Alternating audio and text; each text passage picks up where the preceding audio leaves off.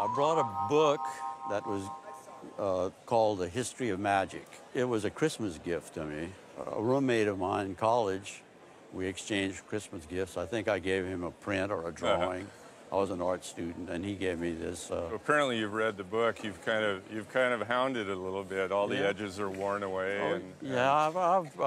It's not the kind of book you sit down and read cover to cover, but I've looked at it over the years. Well, it's also got wonderful illustrations in it. Yeah, it does. If you go in, there are actually pieces like this, which are old illuminated manuscript art, old engravings, woodcuts, etc. Yeah. The subject matter is, mysterious and interesting. Right. I guess you say it's a compilation, which is true, and it was under the name of Kurt Seligmann who put it out.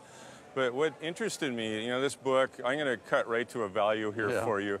This book in this condition is worth about $100. Oh, really? However, when you had it at the table and you were talking to me, in here I opened the flyleaf and I noticed who your college roommate was Jim Morrison of the Doors. That's right. So, all right, let's pounce on that. I have all kinds of questions for you because I'm a Jim Morrison fan. Oh, really? I met Jim Morrison. I was in a rooming house, renting a room.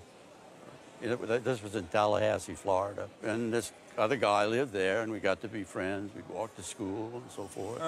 So, and he was Jim Morrison. I see that he's inscribed it as a Christmas gift, 1963 from Jim Morrison. And he had been a Florida native, and Jim had bounced out to New Mexico, and he ended up back at Florida State where you were, and he decided to take a few classes. He kind of went in typical Jim Morrison spirit, and I guess that he had a few run-ins. He was originally in a video that was promoting the college. Yeah, and then, I remember that. Really?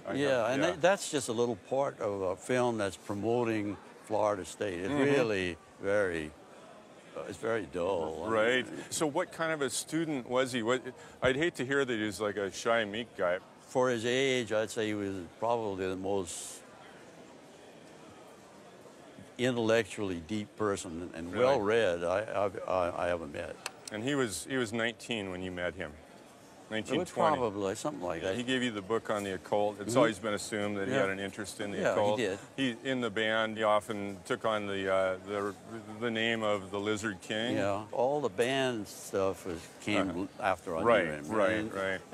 And he was, I would say, interested in the idea that maybe people that are criminals are really saints, and that saints are criminals. And he was so attractive to the public. There's a following after his death. He died young. He has all the components of value. Beauty, early death, intelligent, wild.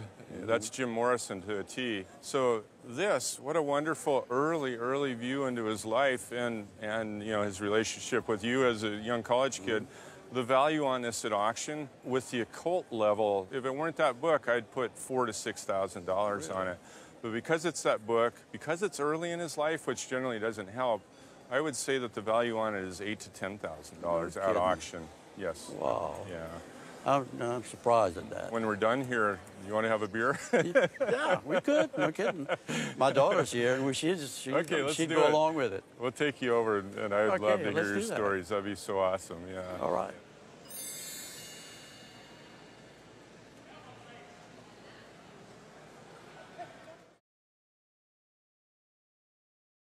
So Ed, you just finished getting your appraisal for the History of Magic, your copy of the History of Magic.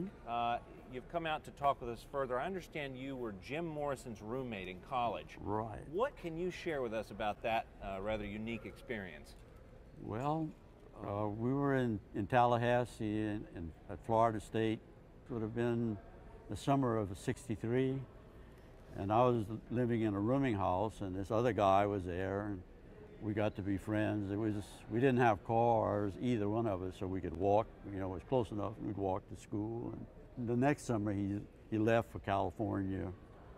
Rest is history, as they say.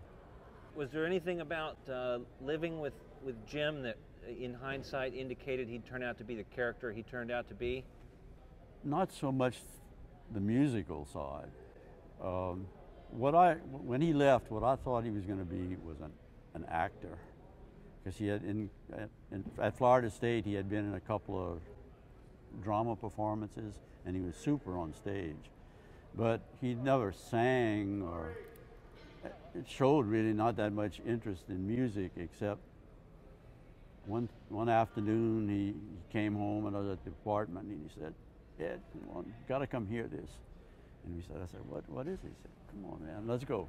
And he took me to somebody else, and they had those first old Bob Dylan albums.